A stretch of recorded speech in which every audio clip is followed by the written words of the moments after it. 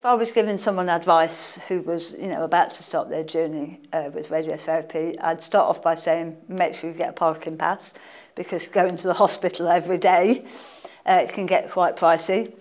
I would say take a book with you and something to do, because with the best will in the world, those machines sometimes go down, and they obviously don't want you to miss treatment, and the staff there will do everything possible to fit you in, but sometimes there can be a wait. Make sure you tell the team exactly how you're feeling.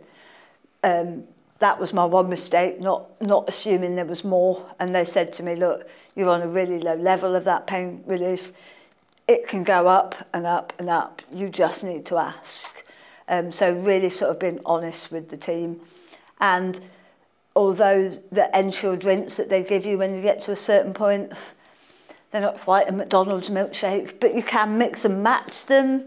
I was buying like Mars milkshakes and things to sort of pep them up a bit, put ice in them, liquidise them.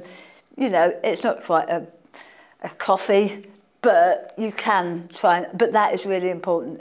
They told me that taking the nutrition was just as important as taking the medication.